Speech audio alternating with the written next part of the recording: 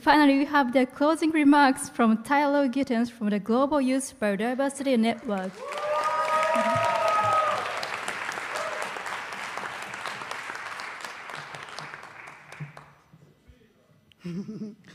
Hi, good day everyone. Konnichiwa. So I'd firstly like to note all protocols observed. I'd like to begin this afternoon by asking everyone to give a very resounding round of applause to the funders and organizers of the 2024 International Youth Conference on Biodiversity.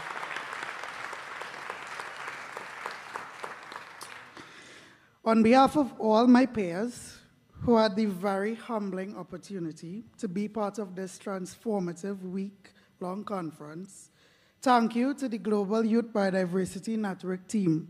We acknowledge the long hours that you put into making this conference a reality, and I don't know how you did it, but you had time to listen to each and every one of us. Thank you to the Convention on Biological Diversity, the Japan Biodiversity Fund, the Government of Japan, the City of Yokohama, the Aeon Foundation, IUCN, and SoftBank. Also, thank you to the kinship team who joined our community and were generous enough to listen to our stories and help us search deeper to tell stories in new ways.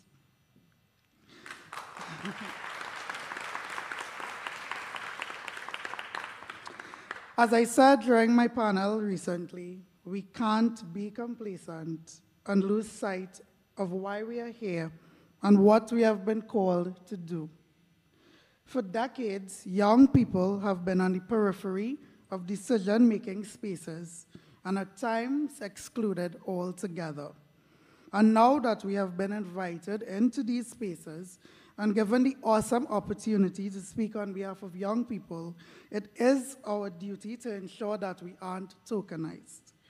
And beginning with our very presence, that we shape the policies that we will be custodians of and get the work done on the grassroots levels in our community where the Kunming Montreal Global Biodiversity Framework will become a reality with tangible, transformative change. We often hear the phrase that if you don't have a seat at the table, make one of your own. And I can confidently say that the Global Youth Biodiversity Network is a true embodiment of finding a way to make things happen.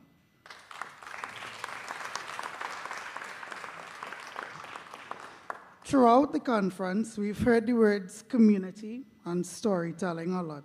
And what GYBN did when they created this table was create a community for those seeking support, opportunity, or just an ear to listen.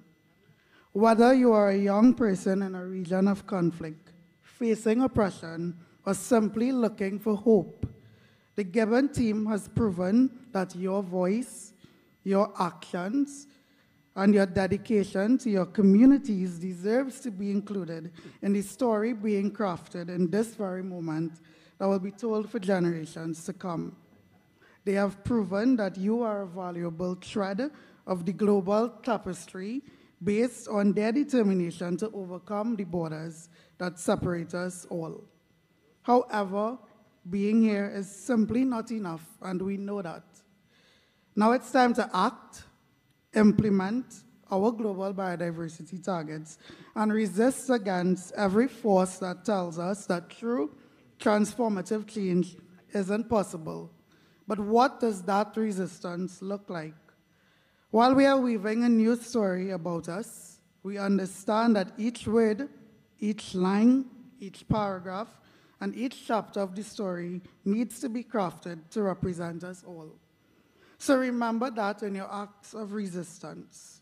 Whether efforts to support your voices, freedom of expression, and ability to ask questions, remember that joy is an act of resistance, learning is an act of resistance, kindness is an act of resistance, and working on the community level is an act of resistance.